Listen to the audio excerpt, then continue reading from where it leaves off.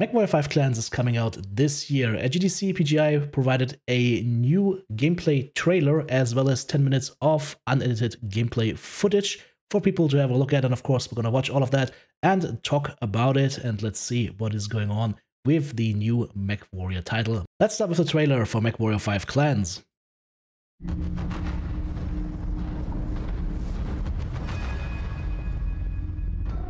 You five are the final vestiges of our brood, who some deem might one day be of value to the clan.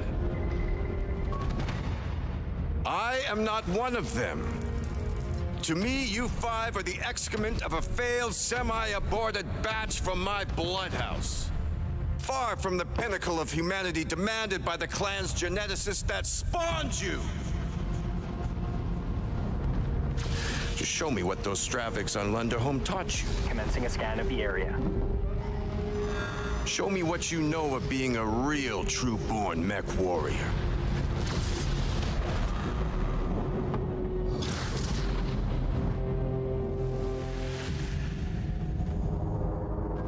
And prove yourselves worthy of the name and heritage you carry with you. Prepare for mech combat.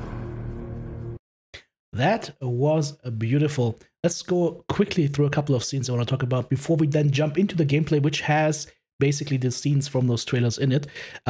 What I found super interesting is a new way of storytelling, and I hope that this is now going to be also between the missions.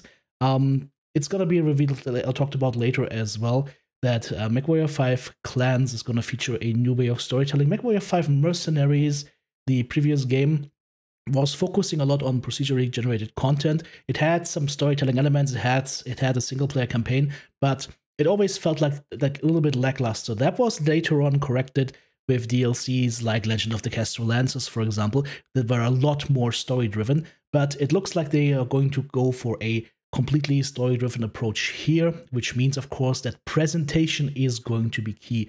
You want to see those people that are going to be in your star of clan warriors. Yeah, we're not doing lances anymore. 4-man lancers, 5-man stars on the clan side. So keep that in mind. So you want to get to know these guys. You want to get to know their personalities, and that is going to be very important. That is presented in a good way. It's no more pictures with text to read. It needs to be hitting like that clip, and then I think we would have an outstanding campaign. By the way, yeah, this is old TTB. Yes, absolutely. That's me. That's me. After all the 10,000 rounds of potato in Mechwarrior Online. Okay, I don't want to talk about this any further. Let's go ahead, jump straight into the gameplay demo, and we will watch it together, and I will talk a little bit about what I'm seeing and what kind of new things we can expect. So let's go. B-roll footage from March 2024 GDC demo. Early stage work in progress. This apparently is the current game screen that the game starts with. And here we go ahead, jumping right into a drop. Familiar sound if for the Mechwarrior Online players. That's the sound of the Mechwarrior Online dropship. Online. Sensors online. Weapons online. All systems phenomenal. Jaguar Actual, we have touchdown. So quiet. Is anyone getting first change I'm seeing, aside from the UI, animated portraits. We're going Wing Commander 5 style. We have no idea what these spheroids almost video-like representations of people on our star, which is great to see, because that helps build better character, of course. 3 dropships at nav point Alpha, Union class. And already you see more focus on story-driven missions. No fusion reactor activity. And they're taking time to tell that story. If this was Mechwarrior 5 Mercs, your screen would be exploding right now, and you would be in a huge fight. Here, they're slowing it down a little bit, which is also very important for storytelling. You want those frantic fights, but you also want to slow it down a little bit if you're telling a story. If you want people to appreciate the layout of the maps and everything. And you can't do that if you're fighting for your life. So this is nice. It reminds me of the old Mechwarrior games, Mechwarrior 4 Mercs, for example, where you had these, like, walking around, scanning stuff, going to nav points, and then boom, it hits. Right? There is nothing. Let's talk real quick about the new UI. Second scan complete, Jaguar. This seems to be, by the way, on PC, because interact, tab, exit, scan, and whatnot. This seems to be played on PC right now. We're seeing our paper doll here, front, back, Shadowcat. We have the weapons on the right-hand side. Plus weapon group pips, of course. No more pips up front at the UI that I can see. Of course, this is all not final, but this is a step back for Mechwarrior 5 Mercs. I would like to see the cooldown pips right at the crosshair, because that is a great change that they made in Mechwarrior 5 Mercs, so I don't know why they're going back here with that. By the way, huge new change, something that we players of Mechwarrior 5 Mercs have been asking for forever, the ability to give our guys commands on a map. This is even better, because it's not a map, it's actually just zooming out into bird's eye view of what's going on, and then you can set your guys around and give them commands. So that is going to be nice. If the AI, which was a huge problem with Mechwarrior 5 Mercs, is up to scruff and is going to be good, then this is going to be a godsend and should be really, really cool. So we see our Shadowcat here, 2 clan medium lasers, and a Gauss rifle actually. We also see the ranges. So the clan Gauss rifle, interestingly enough, it's showing a number. The lasers don't show that number, so that is the amount of ammo that you have. And then you can also see your range brackets, in this case lasers up to 400 meters, and the Gauss at 660 meters. Crosshair, of course, once again showing the distance to target. On the right side of the crosshair we have the heat scale, which is currently in that clan green bluish color. I would like that heat scale to be dynamic, get redder as it heats up, because it's just much easier and better to see. Engaging some Igor VTOLs right here. These guys are kind of dangerous with their 4 AC2s. They can hurt over time. Yeah, we still have constructible terrain, of course, which is nice. This is great. I love this PGI. Well done. One of the main points of criticism for Mechwarrior 5 Mercs was that enemies sometimes just spawned in right in front of you and whatnot. Using these kinds of elevators and whatnot to spawn them in is just much better for immersion. So if they can keep that going, very nice. Looking forward to that. And again, look, you just add the portrait of the guy, you have it voiced. It just feels good. It also means that all the mission descriptions, all the mission briefings, of course, need to be voiced and need to be made in a way that is immersive and interesting. Hopefully an in-game graphic or with a little video or whatnot. Oh, and by the way, yeah, they need to work on the zoom a little bit, because that huge arc that they're walking through right now is kind of invisible for the camera. And the voice acting needs some work. Mike Kerensky, no!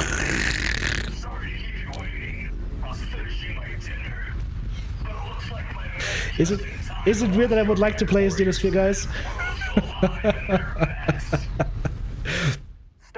What I'm currently covering is the health and current orders of the Mercenary lands. We can see we have a Shadowcat, SHC, then Arcticida, MLX, that's a Mistlings, KFX, Kidfox, and VPR Viper. And of course these guys can all be ordered to do stuff with the F buttons on the PC, or of course with the radio menu on the consoles. We also see the health of our friends right here. Objectives on the left hand side, and of course we also have a heading again, which is basically a compass that has 360 degrees, which is great for telling people what's going on and where you can see that. The radar, interestingly enough, is going to be centered down low, which is kind of the Mechwarrior Online layout. Will not show the terrain anymore, by the way, at least in its current iteration. This is also great because the map is just the battlefield from top down. That means that it's always up to date, so if you destroy an outpost or whatever, that thing's gonna be smoking. Love that. This is really cool. Like I said, the ability to just order your people around on the map with like a little strategy layer, really nice. We've been asking for that forever. It's nice to see that they're adding that into the game now. Also, of course, the Shadowcat is going to have the ability to do melee combat. If you look at the right-hand corner, clan medium hand and lower arm, these are going to be melee weapons, 70 meters range. And we see that the Shadowcat currently has no ECM equipped, but Beagle Active Probe and Mask, of course, for the extra spring speed. We saw that a couple of times in this demo as well.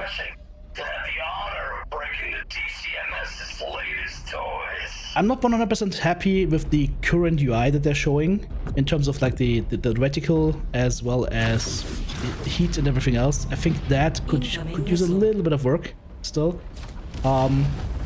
Especially the cooldown pips. I would be missing them if they are not at my crosshair. The rest of the stuff we'll have to see. Of course, this is early footage, maybe even alpha footage, so this stuff can of course still change, and if this is the current status and it hasn't changed yet, that my personal opinion, I would recommend PGI reach out to some of the mod creators for Mechwarrior 5 Mercenaries, because there have been some great mods out there for UI that I think parts of those could make their way in here to just further improve on it, right? That way we can get like a kick-ass UI out of the get-go. Alright, now Lance is fighting some targets. I also saw earlier that you can actually design queues for targets, so you can tell your lance mates, kill this guy first, then this guy, which is great. So you could, if you have target information beforehand, set up a queue beforehand, and then just work through that queue, which is really, really good. So you can go by priority target, which is nice. That is a nice add.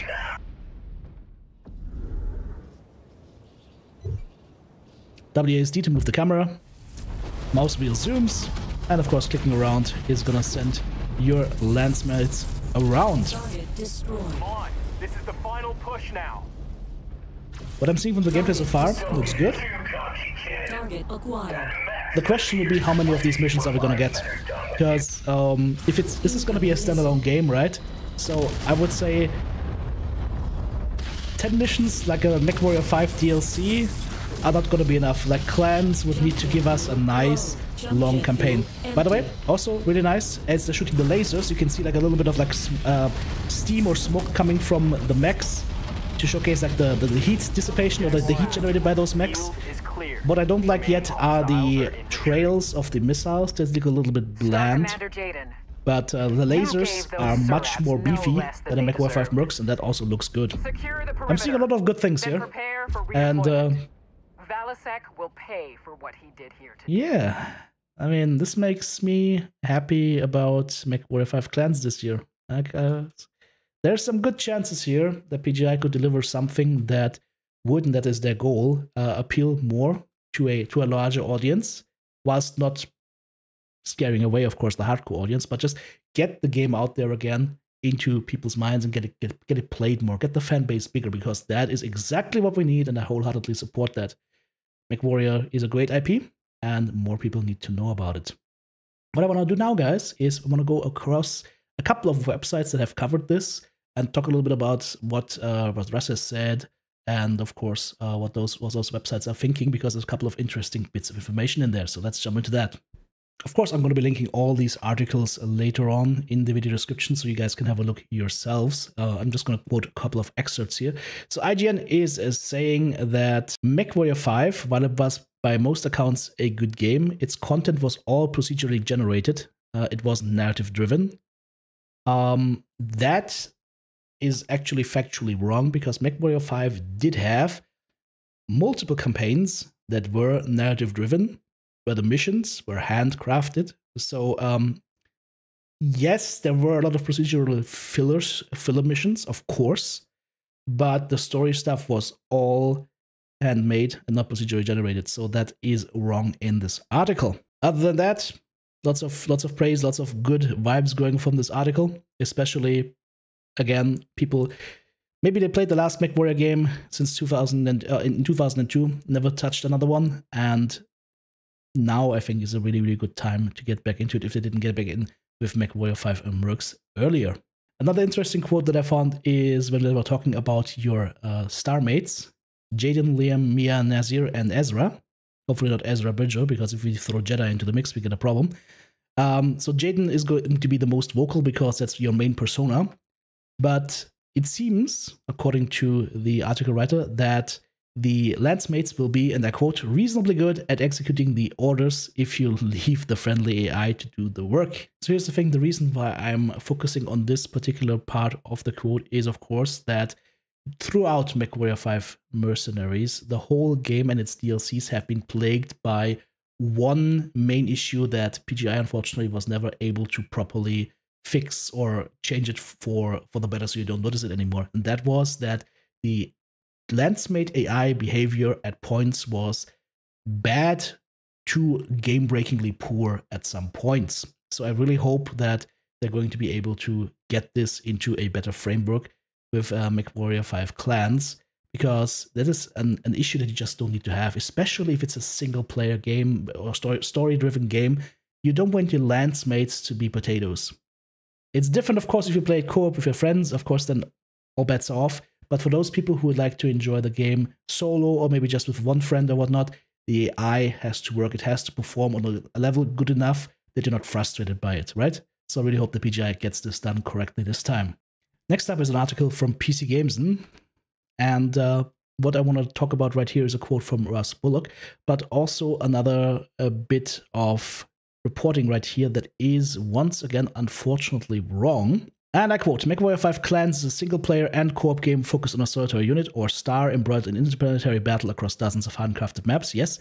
Compared to Mercenaries' expansive PvP, Clans is a purely PvE co-op experience that you can easily play solo or with 4 friends should you prefer. Mercenaries does not have PvP. In fact, Mercenaries specifically was made not to have PvP because the PvP portion is Mechwarrior Online. That's the actual online PvP multiplayer game. Mechwarrior 5 Mercenaries is solo or co-op for 99.9% of the game, and the rest was one PvP mod.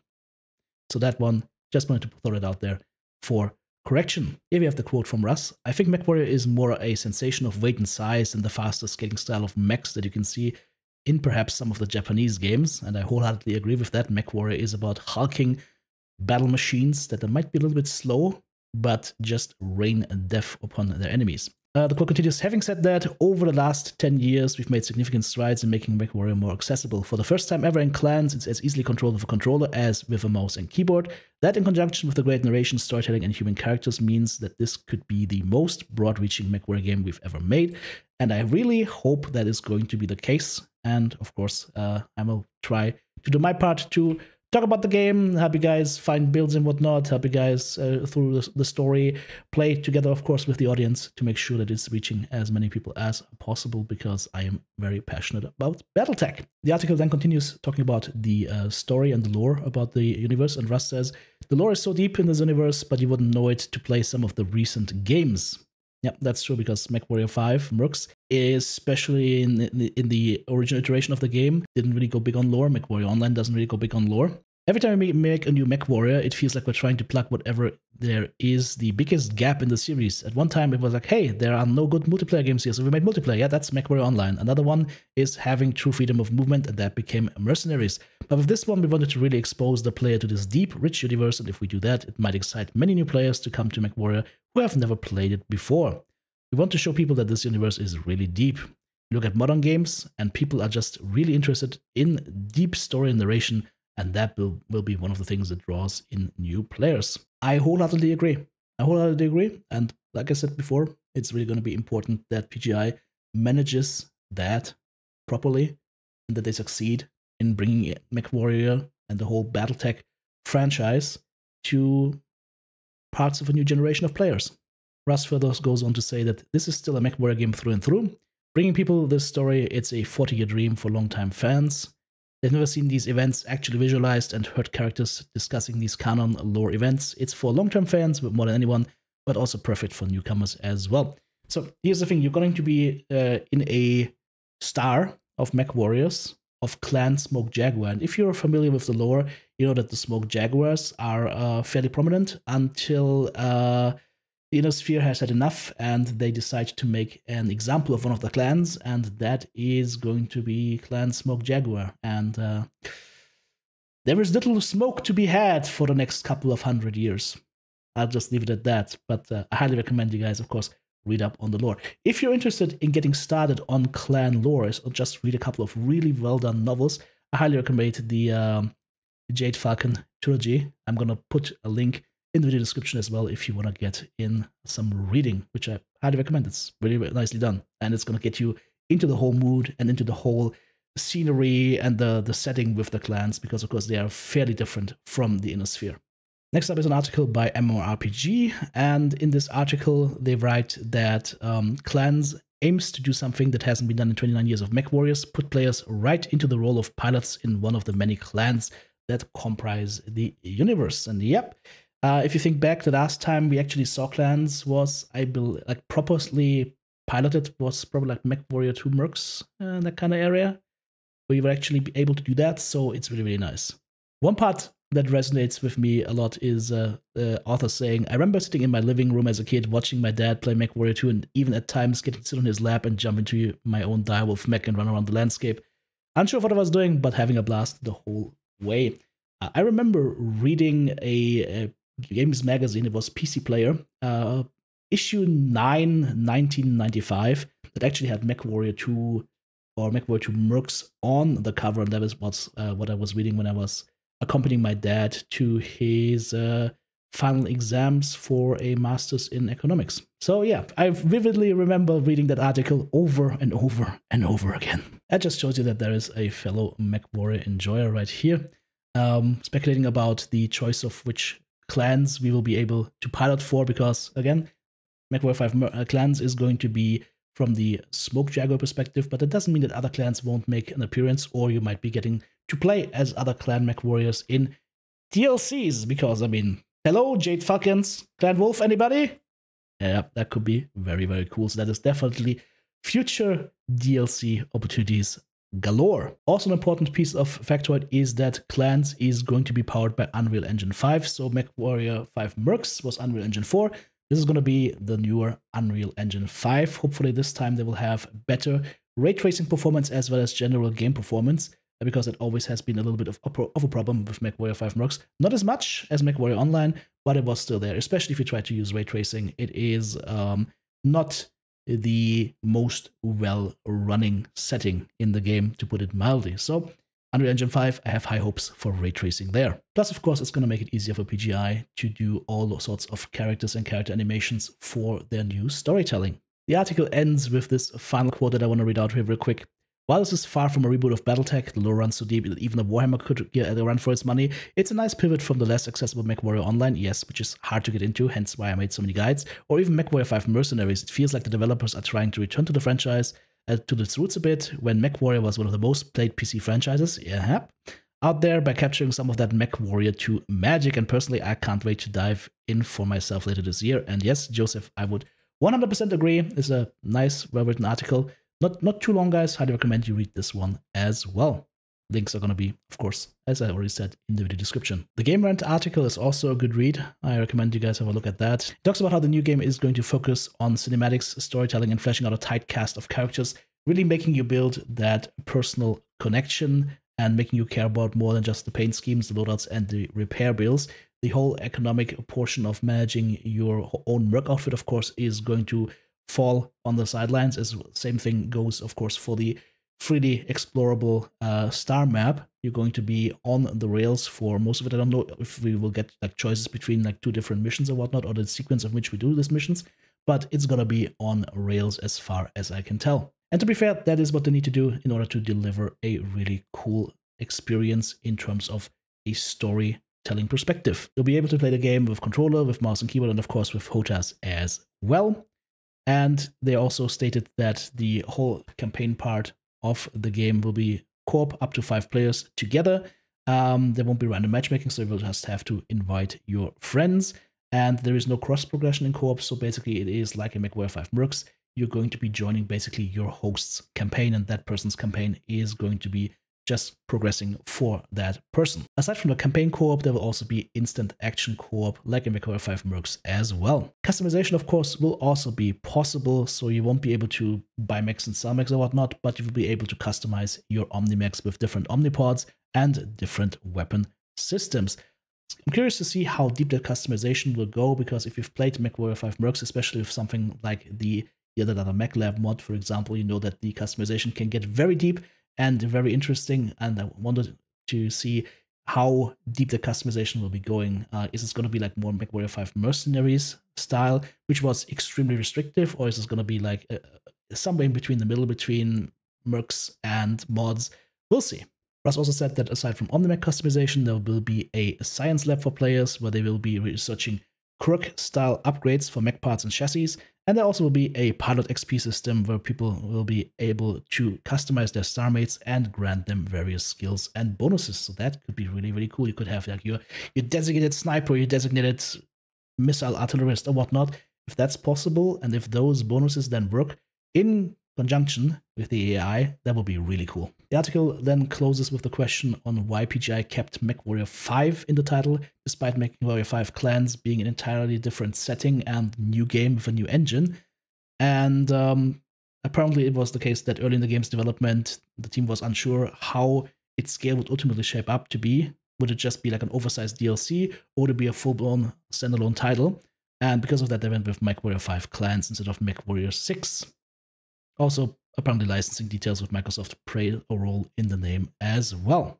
Well, I hope you have a better idea now what Mechwarrior 5 Clans is going to be all about. Of course, I'm going to be following the news closely and will be updating you guys as soon as I always can. Don't be freeborn filth. Make sure to leave a comment. What was actually the most interesting part for you? Let me know in the comments section below.